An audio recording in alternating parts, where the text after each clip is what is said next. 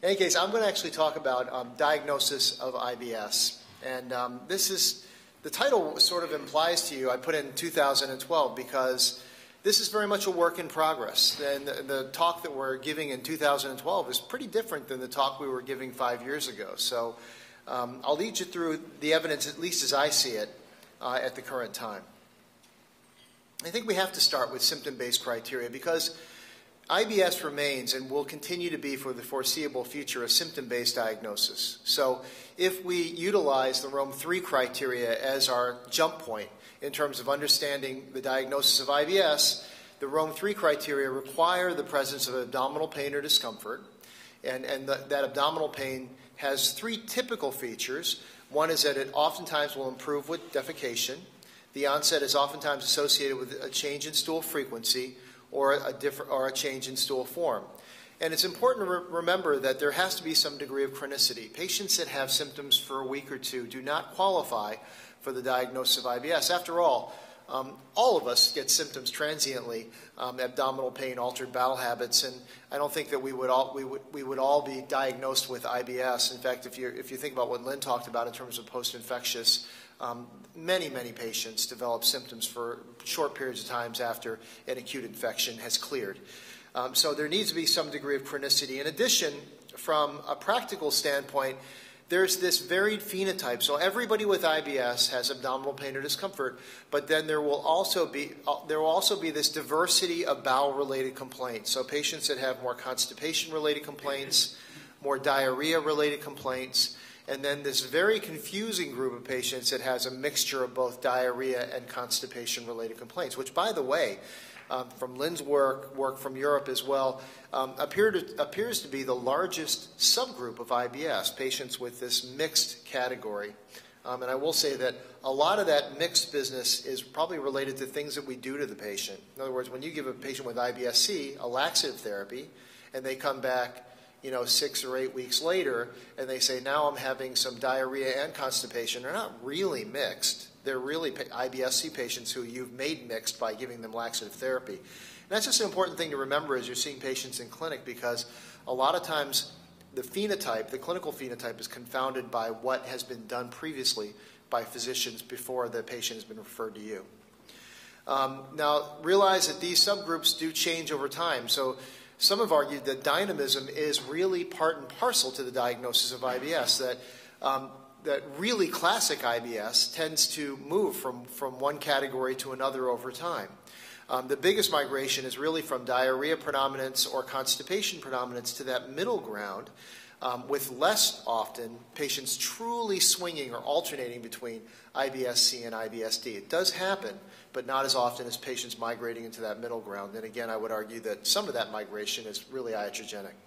Lynn talked to you about pathophysiology, so we're not going to spend any time going over that, except to say that the heterogeneity of the pathogenesis, which Lynn so nicely summarized for you over the last 20 minutes, really underlies the challenges in regards to making a diagnosis of IBS, and probably even more so in the next talk, choosing therapy for patients with IBS. So really, when you talk about IBS, over the years, everybody shows you a slide like this. So use symptom-based diagnostic criteria for IBS, and then exclude alarm features or warning signs. And we'll talk briefly about that because it's so critically important in terms of stratifying patients, both in terms of the confidence of your diagnosis and also in terms of how aggressive you're going to be in terms of performing diagnostic tests. And then doing selected diagnostic testing to exclude the most likely organic conditions that can masquerade as IBS. Then making a confident diagnosis and moving on to empiric therapy based usually on the patient's predominant symptoms. Now, with regard to alarm features, I think most of you are very familiar with this, but just to briefly review. So onset over the age of 50, GI bleeding. Nocturnal diarrhea. This is an interesting myth. I don't know how it is in kids, but in adults, people always say nocturnal symptoms. And specifically by that, most people mean nocturnal pain. But it turns out that in a couple of different studies now, nocturnal pain has no discriminative value between functional versus organic disease. On the other hand, nocturnal diarrhea does. And the reason for that is because nocturnal diarrhea suggests a secretory process of which IBS is not a pure secretory diarrhea. There may be a mixed osmotic secretory picture for some patients with IBS, but for the most part, patients that have a more secretory process really you should not conclude out of the chute that those patients have IBS. Weight loss, unexplained iron deficiency, anemia, and of course a family history of important organic diseases like colon cancer, inflammatory bowel disease. And another thing that you get added onto the list, certainly for kids, is celiac disease. You know, I'm sure you're probably already on board on this, but you know, it's something that really needs to be incorporated in the history right out of the chute. I know that most adult gastroenterologists actually don't ask about this, but it's interesting as we start to move into the next section of the talk and talk about celiac disease. Actually, the prevalence of celiac disease amongst adults with IBS symptoms is not that great, but it's likely to be significantly enriched if there's a family history of celiac disease. So one of the factors that should make you more concerned about that diagnosis, make you more attuned to pursuing that diagnosis, is to specifically ask about the family history, and if there is a family history, go after that particular condition. The thing to remember about alarm features is that they're probably most useful in terms of their negative predictive value. So this is a very simple way to think about this. A lot of patients, Bill Whitehead has shown us from analysis from the UNC database, a lot of patients with IBS symptoms are going to have at least one warning sign or alarm feature. But the reality is that the vast majority of those patients with a warning sign or alarm feature are going to have a negative workup and still end up with a diagnosis of IBS. So where warning signs and alarm features help you is in two things. One is it helps to identify a group that you should be more aggressive about investigating, acknowledging that most of those patients are still going to end up with a diagnosis of IBS. And probably the most important thing is patients that have none of those warning signs are very likely to have IBS, and it's probably not of much value to pursue aggressive diagnostic testing in that population. All right, so what do you find if you do diagnostic testing in patients with IBS? Well, this is a compilation of data from a systematic review and meta-analysis that was performed originally in 2002 and then updated in 2009. And the bottom line here is that the things that we worry about as physicians are the things that are most likely to be found in patients with IBS symptoms and no warning signs or alarm features. So infrequently, you will identify a colon cancer or inflammatory bowel disease in a patient with classic IBS symptoms and no warning signs or alarm features. But the likelihood of identifying that diagnosis in a person with typical IBS symptoms and no warning signs or alarm features is no different than if I took everybody in this room and did the same set of procedures on them. Okay, so you very rarely find those conditions in patients with IBS. And for that reason, it amplifies that point that I just made a moment ago. Patients with classic IBS symptoms, no warning signs or alarm features, don't need a lot of routine, and I emphasize that word, routine diagnostic testing. Now, two possible exceptions for that might be celiac disease, and we'll talk about that more in a minute, as well as carbohydrate malabsorption, and in particular, lactose intolerance. So let's go through the data for those two things. First off, there is data from 3 case control studies to suggest that lactose intolerance may be more frequent on the basis of abnormal breath testing in patients with IBS symptoms compared to controls. But realize that it's 3 case control studies, not prospective studies, and they're fairly small studies. So this is not the most robust of data sets, and I think it may not even be the right question.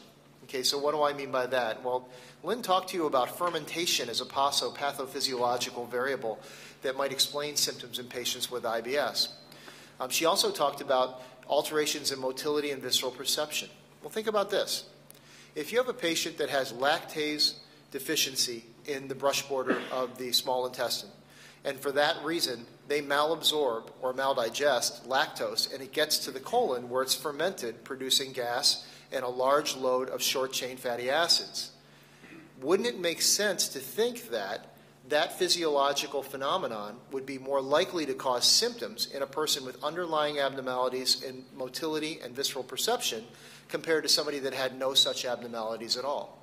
And in fact, that's probably true. There are 2 small studies now to suggest that if you give poorly absorbed carbohydrates, and by the way, it doesn't have to be lactose, to IBS patients, they are much more likely to develop symptoms in the face of maldigestion or malabsorption than individuals that don't have IBS. And I'll finish my comment on this by saying this. There are lots of patients that maldigest lactose, right? But most people aren't symptomatic related to that or are only minimally symptomatic.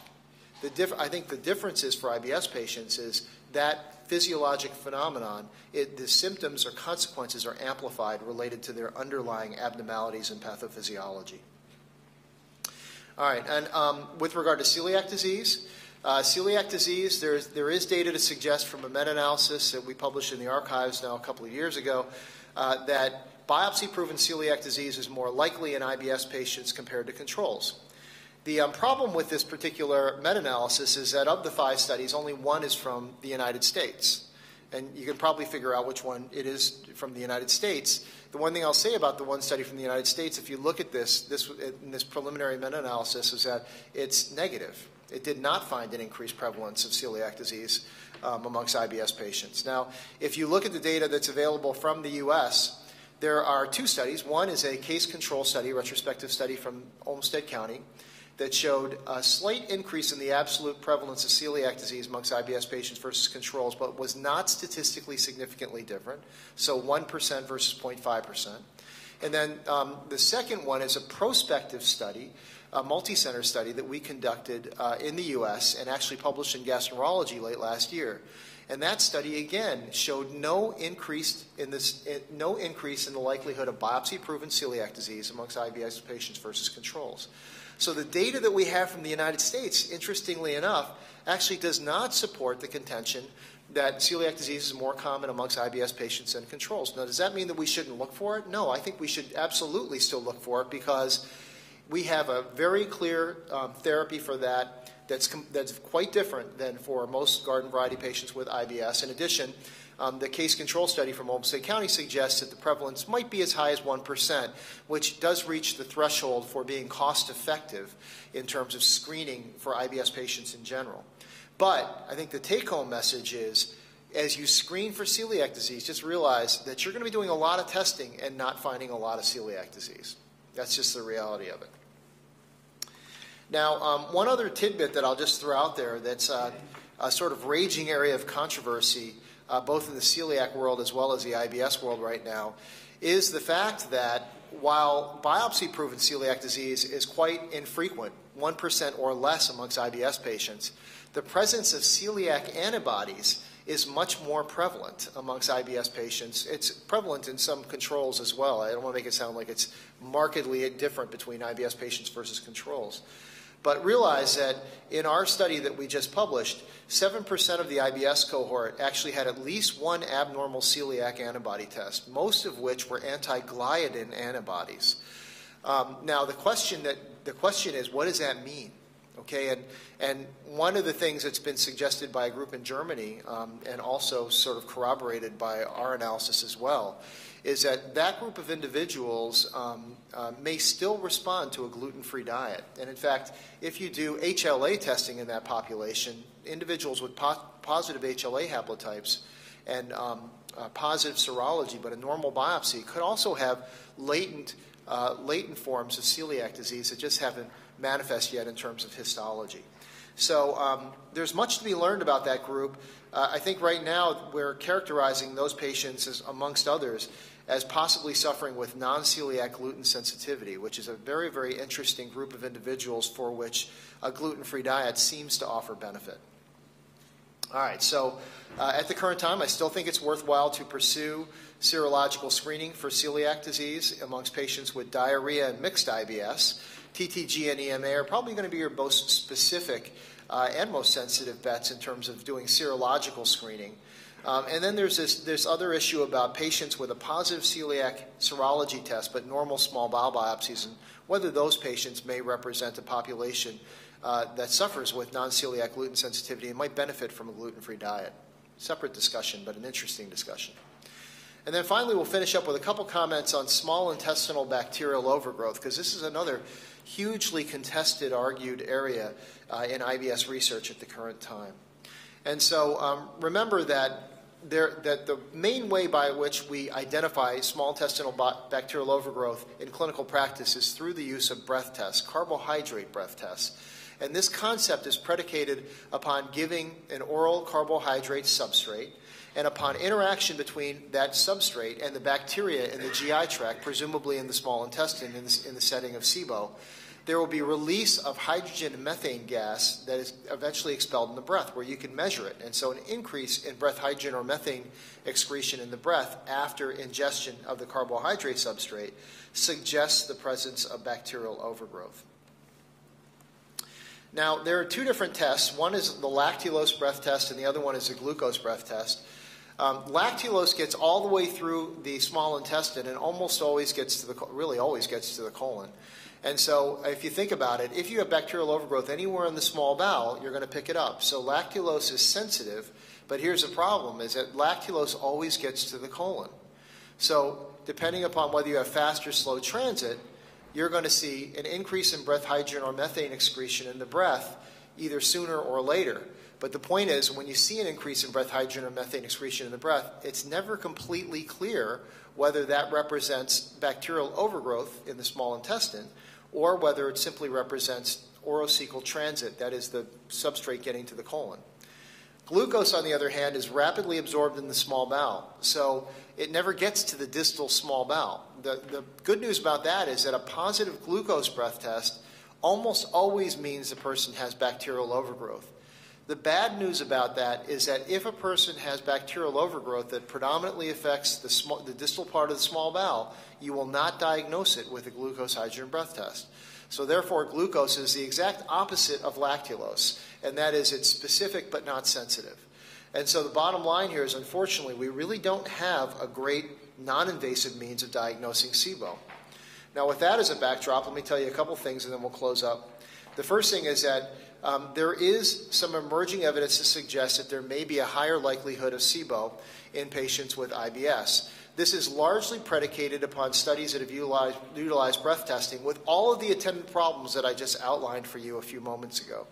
There is, however, some more recent data using small bowel aspiration, specifically aspiration of the duodenum and jejunum, and then quantitative culture. This first study is by Poserud and colleagues, published a few years ago in Gut, that found that if you use a traditional cutoff of greater than 10 to the fifth colony-forming units of bacteria per milliliter of aspirate from the jejunum, that there was no increased likelihood of SIBO amongst IBS patients versus controls.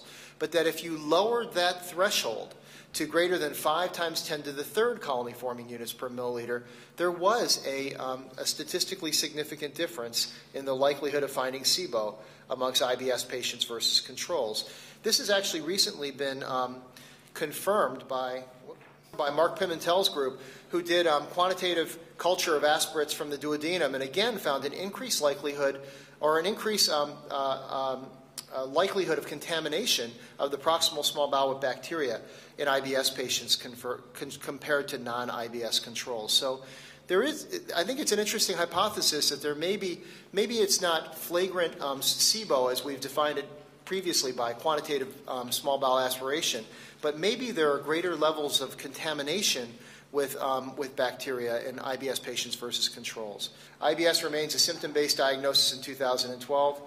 Selected diagnostic testing is, I think, appropriate for things like celiac sprue, lactose intolerance, as well as microscopic colitis, which I didn't discuss, but we can certainly talk about later. Further investigations to understand the pathogenesis of IBS are warranted because I think at the end of the day, until we combine symptom-based diagnostic criteria with biomarkers to help subgroup patients on the basis of pathophysiology, we're going to continue to be left with these empiric treatment strategies, which are likely to only yield therapeutic gains of 10 to 15% over placebo. So ironically, the way forward, in my opinion, in terms of developing highly effective therapies is going to be largely predicated upon more accurate diagnosis, which involves biomarkers and subgroups patients on the basis of pathophysiology. So with that, I'll stop and thank you for your attention.